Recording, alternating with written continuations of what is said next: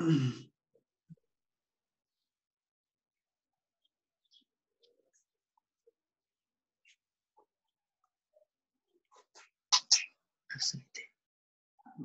कपाल लामो भएर हेर समस्या सेक्सन 11A मा पुगेछ ल ठीक छ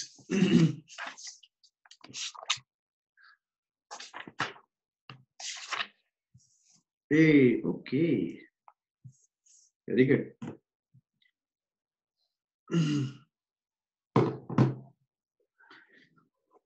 सो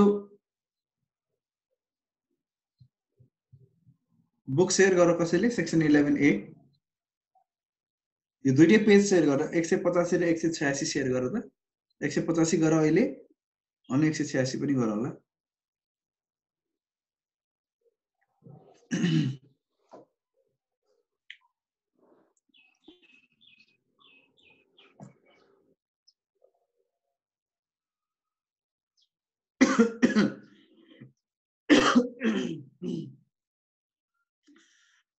ल ठीक छ भेरी गुड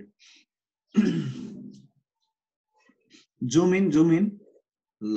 यति भयो हुन्छ ल यो भयो बेस्ट भयो ल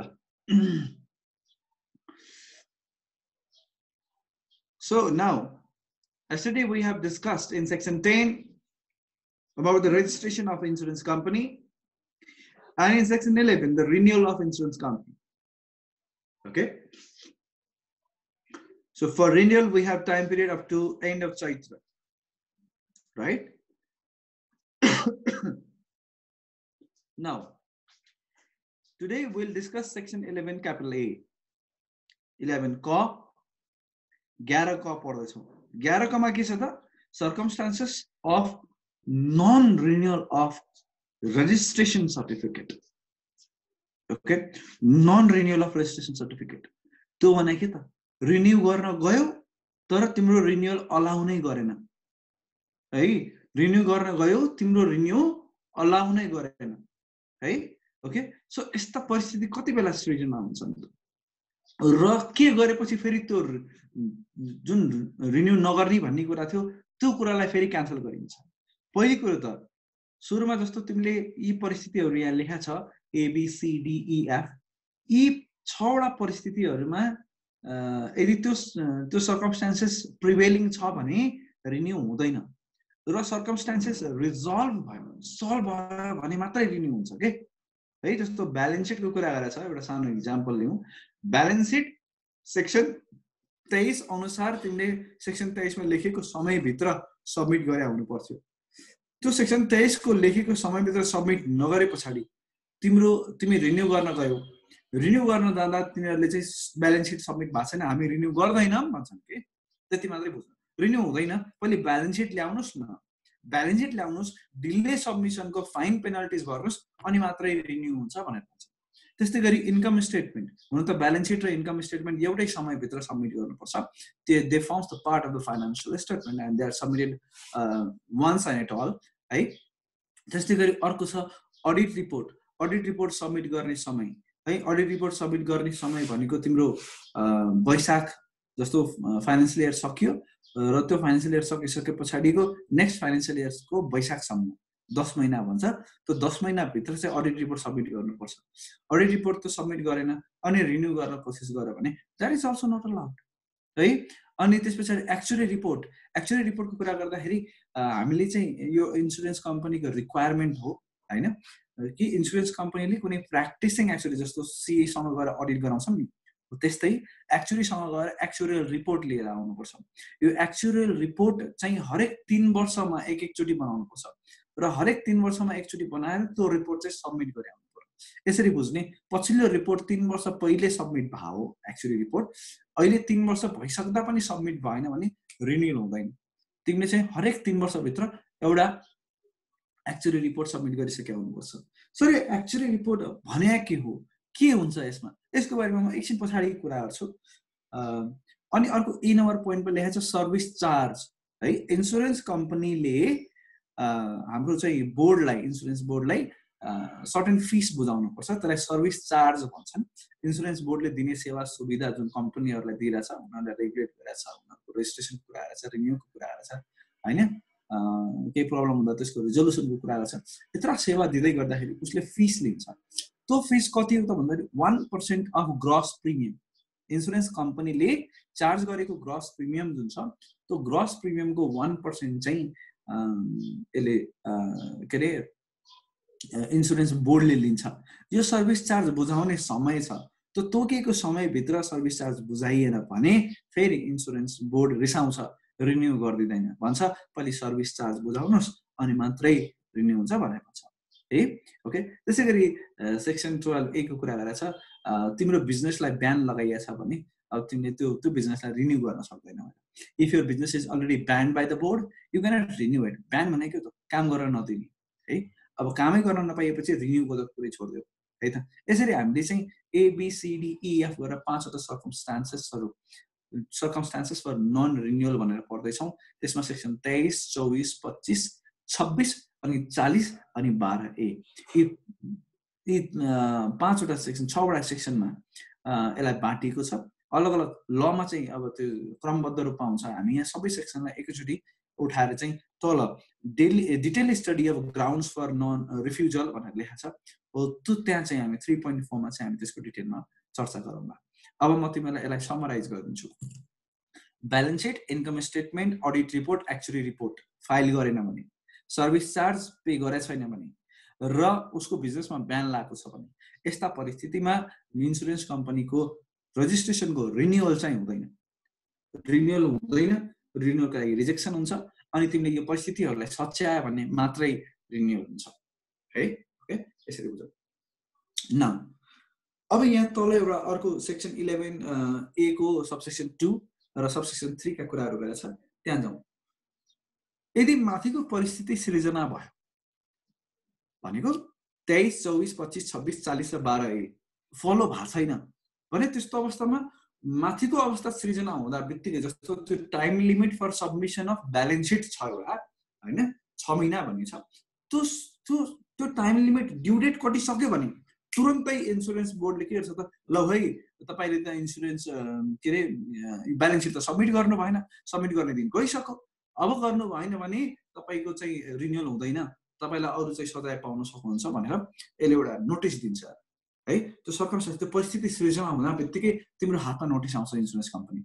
है तिमीलाई सपोज मैले इन्सुरेन्स कम्पनी भने तिम्रो हातमा बोर्डले एउटा नोटिस दिन्छ के भन्छ तपाईले चाहिँ ब्यालेन्स सिट टाइमली सबमिट गर्नु भएन सेक्सन 23 फलो गर्नु भने 24 फलो गर्नु भने 25, 26, 40, 12A व्हाटएभर इट इज है सो तपाईले फलो नगरेको अवस्था आयो तपाईको बिजनेसलाई ब्यान गरेको अवस्था आयो अब गाह्रो छ नि त अब त रिन्यू हुँदैन नि तपाईले चाहिँ अब के अथवा त्यसले समय दिन्छ जस्तो नर्मली के हुन्छ भन्दाखेरि ब्यानको केसमा त रिन्यू हुँदैन जबसम्म ब्यान हट्दैन है ब्यानको केसमा चाहिँ तर 23, 24, 25, 26 र 40 त के हुन्छ एउटा काम गर्ने त बाँकी हो नि ब्यालेन्स सिट बुझाउने इन्कम स्टेटमेन्ट बुझाउने अडिट रिपोर्ट बुझाउने एक्चुअल रिपोर्ट बुझाउने या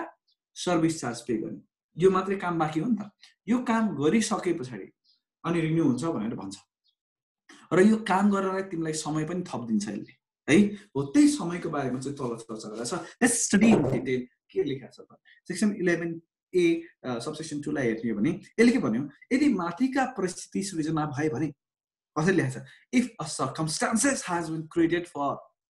not renewing the certificate of registration माथिका circumstances क्रिएट भयो भने भन्न खोज्यो of an insurer due to any of the circumstances mentioned in subsection 1 माथि लेखेका circumstances सृजना भए पनि board shall notify the insurer within 15 days बोर्डले के गर्नु पर्छ इन्सुररलाई 15 दिन भित्र त्यो अवस्था सृजना भएको 6 महिना कटिसकेको 15 दिन भित्र बोर्डले इन्सुररलाई भन्नु पर्यो हेर्नुस् है तपाईले ब्यालेन्स सिट सबमिट गर्नु भएन है त्यो घटना घटेको ड्यू डेट को 15 दिन भित्र भन्नु पर्यो समय त गइसक्यो म्याथ त कटिसक्यो तर तपाईले ब्यालेन्स सिट सबमिट गर्नु भएको छैन है ओके यसरी खबर गरिसके पछाडी अब तिमी चर्मराउँछौ इन्सुरेन्स बोर्ड के इन्सुरेन्स कम्पनी जाग्छ ओहो हामीले त गल्ती गरेछौं भनिन्छ अब इन्सुरेन्स बोर्डले के भन्छ हामीलाई यो कारणले गर्दाखेरि ब्यालेन्स सिट यो कारणले गर्दाखेरि तयार भएको छैन अडिट रिपोर्ट यो कारणले गर्दाखेरि तयार भएको छैन प्लिज फरगिभ अस हामीलाई अर्को यो 1 महिनाको समय दिनुस् न भनेर तिमीले 1 महिनाको समय माग्न सक्छौ है त्यो समय माग्नलाई पनि तिमीलाई फेरि 15 दिनको समय दिएको छ नोटिस पाएको 15 दिन भित्र समय माग्ने नोटिस दिनु पर्यो ख्याल गर्ने है इन्स्योरेन्स बोर्डको नोटिस आएको 15 दिन भित्र तिमीले समय थपको लागि अप्लाई गर्ने हो है कि मलाई 1 महिनाको म्याक्सिमम समय भने 1 महिनाको लागि थप्न मिल्छ मलाई 1 महिनाको समय थप दिनुस् न है म सेक्सन 23 24 25 26 र 40 मा लेखेका सबै कुराहरु चाहिँ म पूरा गर्दिन्छु भनेर भन्न है ओके सो यसलाई समराइज गरौँ 23 24 25 26 र 40 मा लेखेका कुराहरुलाई सच्याउन पाइन्छ सच्याउन मिल्छ सच्याउने भने के त भन्दाखेरि सबमिट भएको छैन भने सबमिट गर्ने पेमेन्ट भएको छैन भने पेमेन्ट गर्ने अब बोर्डले नोटिस पठाउँछ ड्यु डेट पछाडी 15 दिन भित्र कि तपाईले त छुटाउनु भयो भनेर अब त्यो नोटिस आएको 15 दिन भित्र मलाई एउटा रिजनेबल ग्राउन्ड दिएर मलाई थप समय चाहिन्छ यो काम गर्नलाई अडिट रिपोर्ट बनाउनलाई होस् एक्चुअल रिपोर्ट बनाउनलाई होस् पेमेन्ट गर्नलाई होस् मलाई थप समय चाहिन्छ भन्नु सो थप समय कति त थप समय म्याक्सिमम 1 मन्थ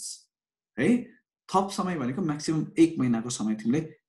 पाउँछौ अप्लाई गरिसके पछाडी है okay so now after understanding this we need to understand 23 24 25 26 र 40 मा छ के है so if you go to the detail of grounds for the refusal 3.4 we'll see what are the circumstances yes अब क्वेशन के छ सर ग्रस प्रिमियम भने के हो इन्स्योररले जति पैसा दिन्छ नि हैन पोलिसी होल्डरले दिने पैसालाई ग्रस प्रिमियम भन्छ ग्रस प्रिमियम नेट प्रिमियम ती भनेको कसरी क्याल्कुलेट गर्ने will come that to the letter part है हामी त्यो पछि आउँछौ डोन्ट वरी है अहिले ग्रस प्रिमियम मात्रै मैले भने ग्रस प्रिमियम भनेको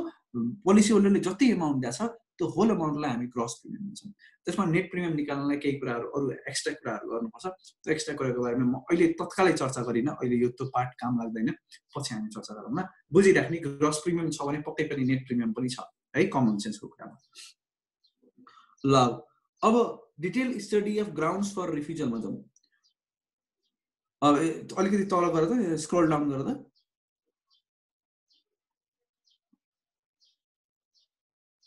Scroll down, Gora.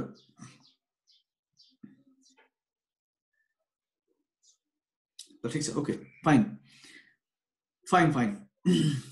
Detailed study of grounds for refusal. Section 23 Section 23 एउटै कुरा हो एउटामा ब्यालेन्स सिट छ अर्कोमा इन्कम स्टेटमेन्ट छ द्याट्स इट त्यति मात्रै फरक छ है they are the part of financial statement right okay financial statement हामी नर्मली सँगसँगै बुझाउँछौं ब्यालेन्स सिट अलग दिनमा अनि त्यसपछि चाहिँ इन्कम स्टेटमेन्ट अलग दिनमा यसरी बुझाइदैन नि त हैन balance seat will be and income statement will be submitted together as a part of financial statement okay so that's why section 23 and section 24 have similar provision okay now let's go to section 23 the insurer shall publish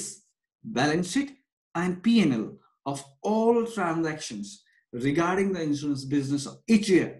within 6 months of expiry of the fiscal year and shall submit a copy to the board. के भन्नु हरेक insurance कम्पनीले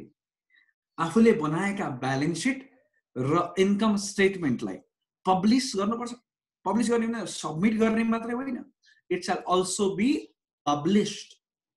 okay it shall also be published भनेको के त कुनै पत्रिकामा छपाउनु national न्यूजपेपरमा छपाउनु र इन्स्योरेन्स बोर्डलाई त्यसको कपी दिदिने यो काम कहिलेसम्म गरिसक्नु पर्यो त भन्दाखेरि 6 महिना भित्र गरिसक्नु पर्यो है in 6 months from when from the expiry of fiscal year and what is the expiry of fiscal year end of asad okay asad end को 6 महिना भित्र that means पौष मसान सम्म हामीले चाहिँ आफुले म्यानेजमेन्टले ब्यालेन्स यो अडिट गर्ने भने होइन है त्यो ब्यालेन्स सिट अनअडिटेड हुन सक्छ है ब्यालेन्स सिट अडिटेड हुन सक्छ छिटो अडिट गर्यो भने तर अडिट त्यति बेला गरिसक्नु पर्छ भन्ने छैन अडिट गर्नको लागि हामीसँग थुप्रै समय छ यति बेला इस्यु हुने ब्यालेन्स सिट अनअडिटेड हुन सक्छ सो हामीले जब पब्लिश गर्छौं त्यसरी financial statement we shall mention that the balance seat and income statements are अनअडिटेड यो भन्नु पनि पर्छ है नाउ 6 महिना भित्र हामीले चाहिँ ब्यालेन्स सिट र इन्कम स्टेटमेन्ट के गर्ने भन्नु पब्लिश एन्ड सबमिट दुईटै कुरा गरौँ नाउ नेक्स्ट पोइन्टले के भन्छ if any insurer submits an application to board for extension of time limit if not submitted within 6 महिना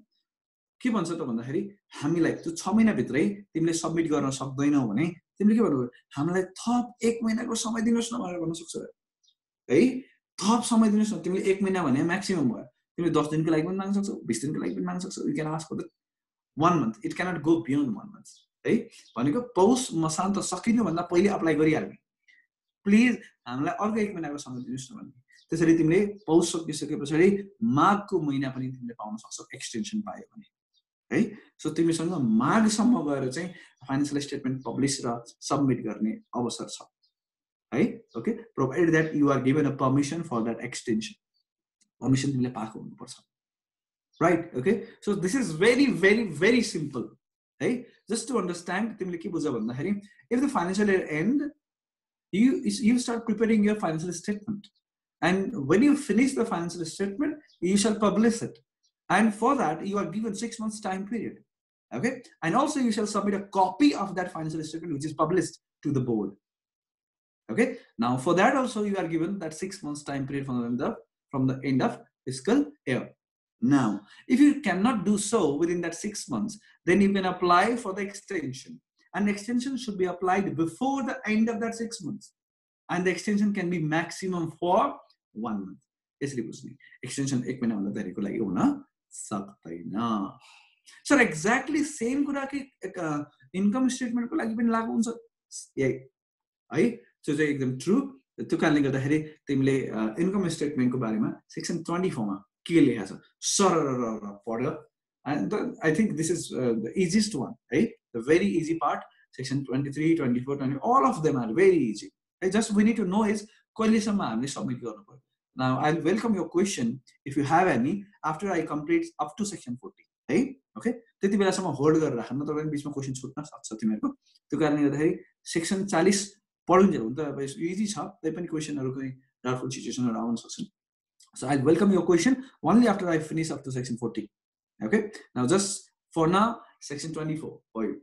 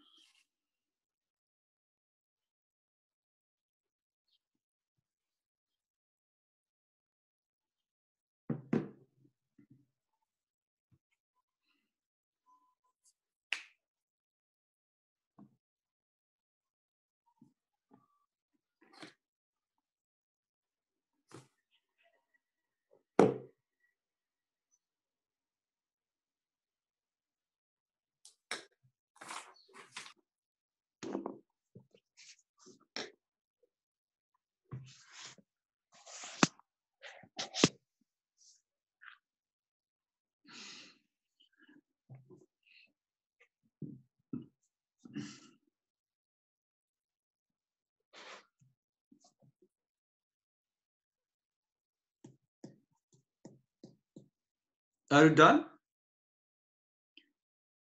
Okay भनेर एक दुई जनाले लेखेपछि म अगाडि बढ्न सक्ने भए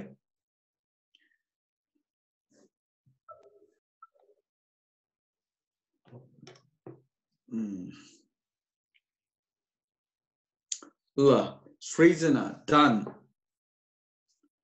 Sanjana done Nabeen done Kedar Kumar done okay Latiksa Now let's go to another section, section 25. Section 25 is about audit report. And for audit report, we have 10 months time period. From when? From the end of the fiscal year. And what is 10th month? Baisakh. Okay? Jade Ashar, 11 and 12. Baisakh सम्म चाहिँ हामीसँग पछिल्लो सालको financial स्टेटमेन्टको audit report submit गर्ने समय छ यसको अर्थ के बुझियो थाहा छ यसको अर्थ हो अघि कुरा गरेको 6 महिना भित्र सबमिट गर्नुपर्ने ब्यालेन्स शीट र इन्कम स्टेटमेन्ट अडिटेड हुनु पर्छ भन्ने छैन एन्ड अल्सो फेरि अडिटेड छैन भने फेरि रिक्वायरमेन्ट के छ त भन्दाखेरि एसएहरुको रिक्वायरमेन्ट अरु कानुनी रिक्वायरमेन्ट के हुन्छ when you are publishing a financial statement you must mention either it is audited or not जब कुनै फाइनान्शियल स्टेटमेन्ट पब्लिश गर्दै हुन्छौ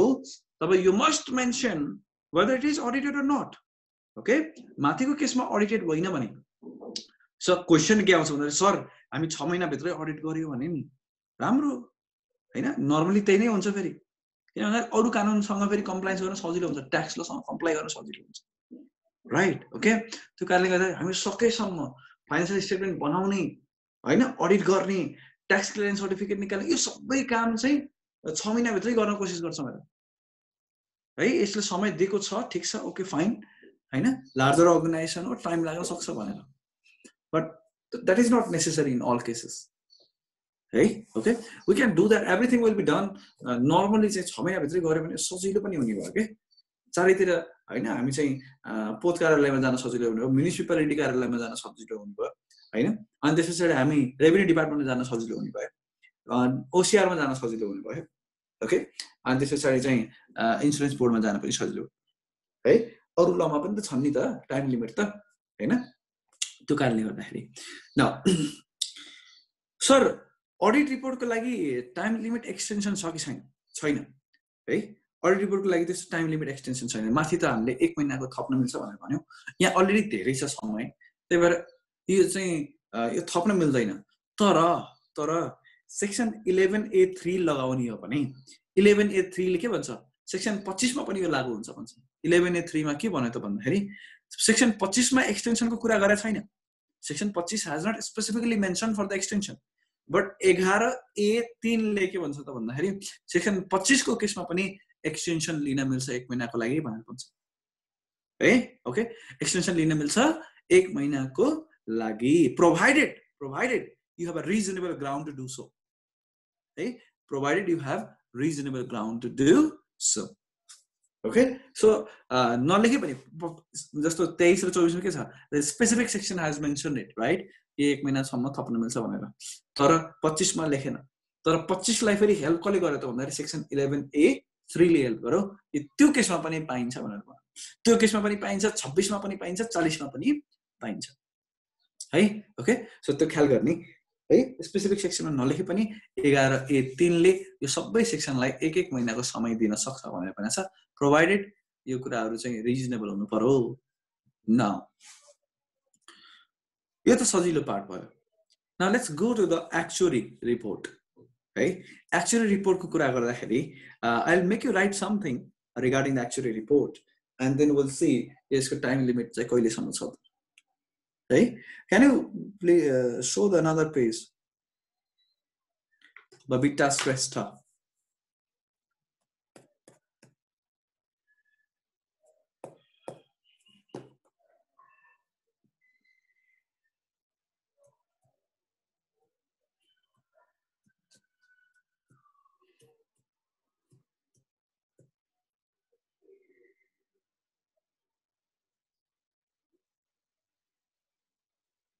very good very nice so actually report को कुरा गरौँ है actually report को बारेमा लेख actually report is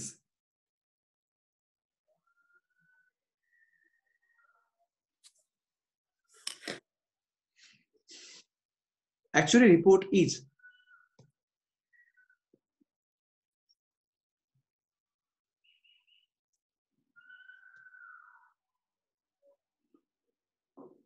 a report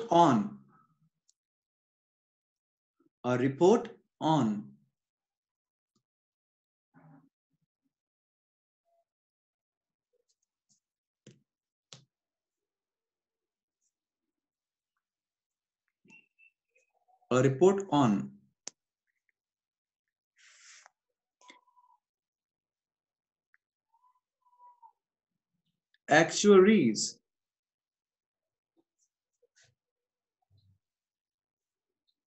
actuaries study है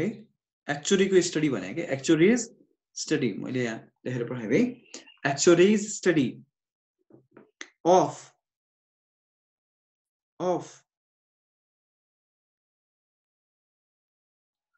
organizations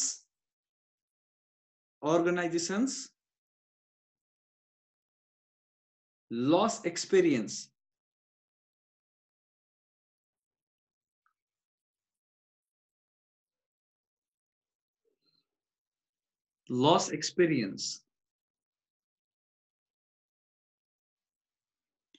using probability theory using probability theory. Probability theory use गर्छ अरे. Using probability theory and other statistical methods. And other statistical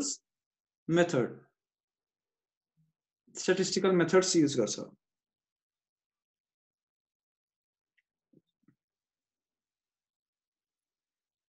Sorry, यो भने के हो? अब यसको अर्थ बुझौं.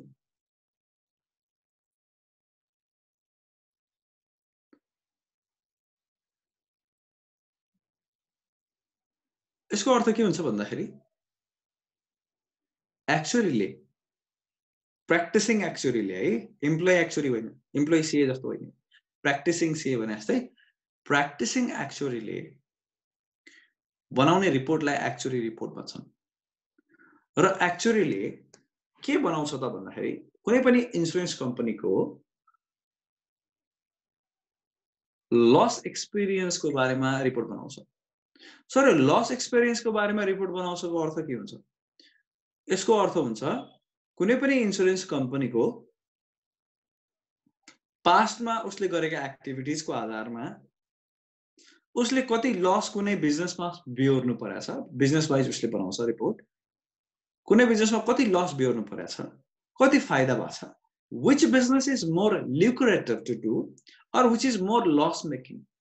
र कुनै पनि बिजनेसमा अहिले लायबिलिटी एक्सेस छ कि कम छ, फ्युचरमा त्यसलाई रिकभर गर्नलाई इन्स्टिट्युटको प्लानिङ अनुसार अथवा त्यो संस्थाको प्लानिङ अनुसार फ्युचरमा त्यसलाई रिकभर गर्नलाई हैन उनीहरुले चाहिँ त्यस्तो मोडालिटी त्यस्ता स्किमहरु तयार गरेका छन् कि छैन भनेपछि उसको लस एक्सपिरियन्स भने पास्टमा उसले चाहिँ कति लस बेयर गरेछ कुनै पनि बिजनेसमा अनि फ्युचरमा हुन सक्ने लसेसहरुको लागि उनीहरुको के छ स्किमहरु पोलिसी स्किम्सहरु के छन् र are they worth नोटिङ or not तिनीहरुले काम गर्छन् कि गर्दैनन् यसको बारेमा चाहिँ आफ्नो ओपिनियन जाहेर गर्यो भने that report is known as actuary report. है that report is known as actuary report.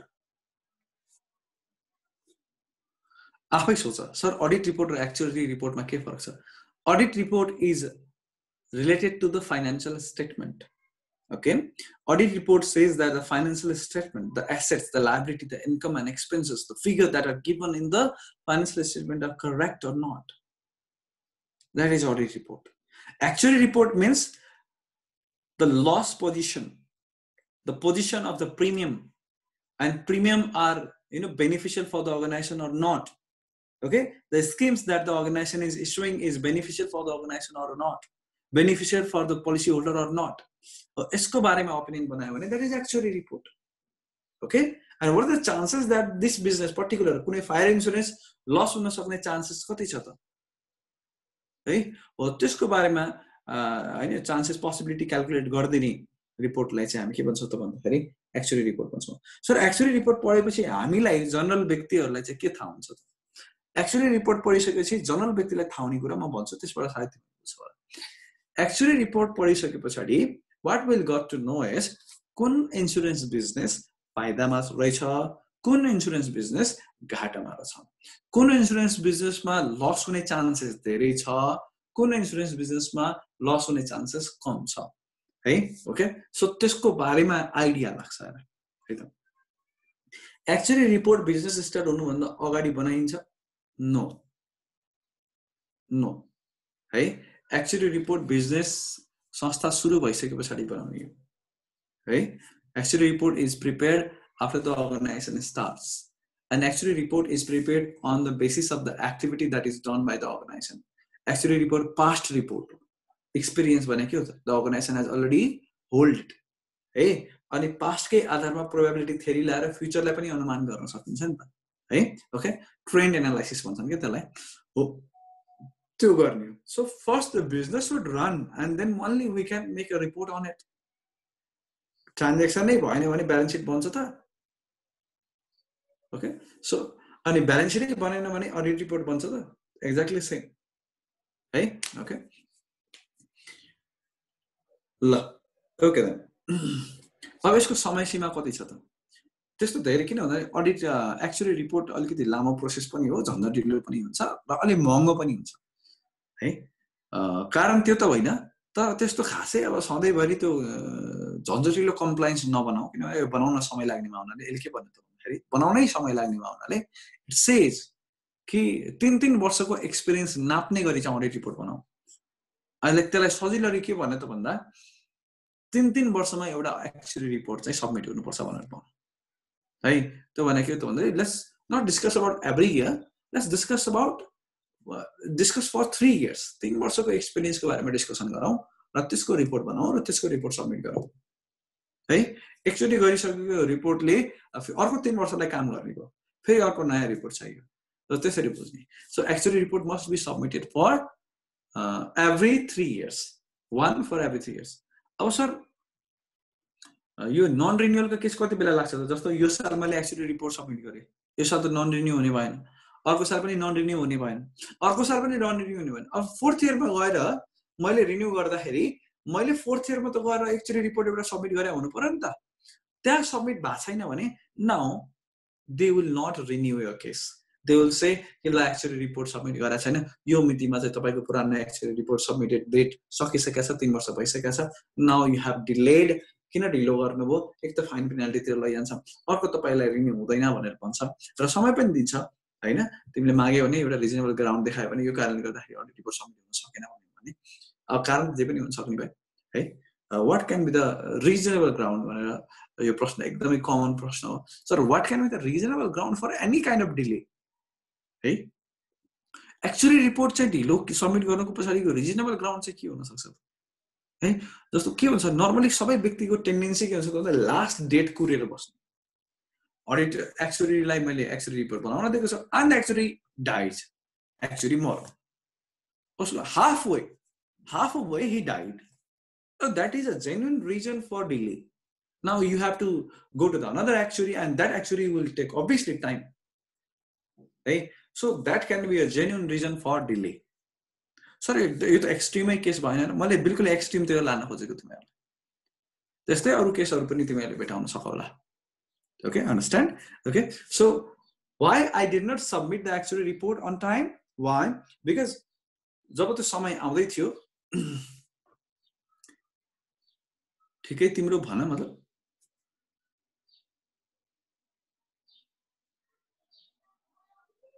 अब यिनीहरु खेल्न थाले so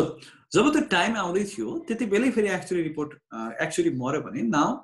what we can do is we can go to the another actuary but that will take time right and in that case you can ask for the extension of the time period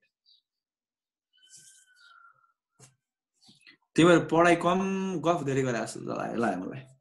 अब क्लासमा भएको भए पो हल्ला नगर भन्नु मिल्थ्यो यहाँ हल्ला पनि आएको छैन दुईटै कुरा हल्ला पनि आएको छैन पढाइ पनि भएको छैन भने जस्तो ल ओके ठीक छ सेक्सन 26 को यो कुरा भयो अब आउ सेक्सन 40 मा सेक्सन 40 ले के भन्छ सेक्सन 40 ले के भन्छ भन्दा इन्स्योरेन्स कम्पनीले आफूले राइट गरेका बिजनेस आफूले राइट गरेका भनेको आफूले इस्यु गरेका पोलिसीजहरु आफूले इस्यु गरेका पोलिसीज बापत आएको प्रिमियम को 1% सर्भिस चार्ज को भनेर इन्स्योरेन्स बोर्डमा बुझाउन जरुरी छ ग्रॉस प्रिमियम को 1% दैट मीन्स सपोज मेरो टोटल टर्नओभर छ 20 crore from the insurance business 20 crore को 1% मैले बोर्डलाई बुझाउनु पर्छ मेरो हातमा बस्ने भनेको 99% मात्रै हो त्यसमा कमिसन जान्छ के जान्छ हैन 80% बस्ला त्यो 80% भित्र पनि कतिपय फन्डमा जान्छ अब 40% बच्ला 40% पनि फेरि संस्था चलाउनको लागि चाहिँ अपरेशनल एक्सपेन्सबाट छुट्याउनु पर्यो 30% बच्ला त्यो 30% चाहिँ मार्केटमा गएर इन्भेस्ट गर्नुपर्ने हुन्छ है जुन कति थोरै पैसा बच्दो रहेछ इन्भेस्टमेन्टको लागि संस्था रनिङ खर्च छुट्याउनु पर्यो फन्डको लागि लस क्लेमको लागि पैसा छुट्याउनु पर्यो राइट इन्स्योरेन्स बोर्डलाई सर्भिस चार्जको रूपमा पेमेन्ट गर्नु पर्यो कमिसन तिर्नु पर्यो एजेन्ट ब्रोकरहरुलाई ओके यो गर्दा गर्दै यति पैसा बच्छ त्यो पैसा चाहिँ गएर बजारमा लगानी गरिन्छ सो नाउ भनेपछि पहिलो त सुरुमै 99% मात्र तिमीले पायौ 1% त बोर्डलाई बुझाउनु परिहाल्यो है insurance company will get only 99% why because 1% belongs to insurance board okay जति प्रिमियम चार्ज गर्ने भनेको छ त्यसको सोचेर त्यही सोचेर चार्ज गर्ने कि 99% मेरो हुन्छ जसमध्ये फेरि 7% कमिसनको रूपमा दिनुपर्छ भनेपछि कमिसन पनि काटेर अनि त्यस पछाडि चाहिँ इन्सुरेन्स बोर्डलाई बुझाउनु पर्ने सर्भिस फिस पनि काटेर बचेको पैसा बल्ल इन्सुरेन्स कम्पनी हुन्छ ओके अनि त्यसमाथि चाहिँ डिलिङ कसरी गर्ने त्यो पनि फेरि बोर्डले नै भन्छ है ओके यहाँसम्म हामीले मेरो विचारमा थुप्रै कुराहरू इन्सुरेन्स बोर्डको बारेमा अनि त्यसपछि कम्पनीहरूले पुरा गर्नुपर्ने दायित्वहरूको बारेमा चर्चा गरिसकेका छौँ र this is very real essential and important topic okay now sir section 12A को बारेमा खोइ त है सेक्सन इनसाइड नेपाल भने के हो इनसाइड नेपाल यहाँ कानुनले यसरी लेख्यो इनसाइड नेपाल गरेको बिजनेसको लागि तपाईले चाहिँ यो काम गर्नुपर्छ भनेर भन्छ सो अब यहाँ इनसाइड नेपाल भनिसकेपछि नेपाल भित्र गरेको इन्सुरेन्स भने है नेपाल भित्र गरेको इन्सुरेन्स पोलिसी होल्डर नेपालमा भएको हुनुपर्छ ओके नेपाल भित्र भने चाहिँ policy holder should belongs to Nepal है त्यो बिजनेसको लागि चाहिँ टेन्सन लिनुपर्छ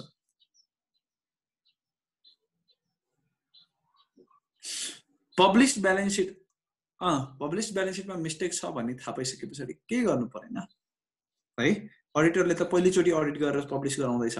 अडिटरले चाहिँ यो गल्ती छ भनेर गल्ती औलाएर आफ्नो अडिट रिपोर्टमा लेखे त सकियो नि हैन र okay you must mention auditor must mention in audit report कि हाम्रो चाहिँ संस्थाले बनाएको ब्यालेन्स सिट जुन छ त्यो ब्यालेन्स सिटमा यस्तो कुरा थियो तर यो होइन यो हो भनेर चाहिँ भन्नु पर्यो अडिटर शुड मेन्सन अडिटरको आफ्नो ड्युटी पुरा गरेपछि अरु केही पनि गर्नु पर्दैन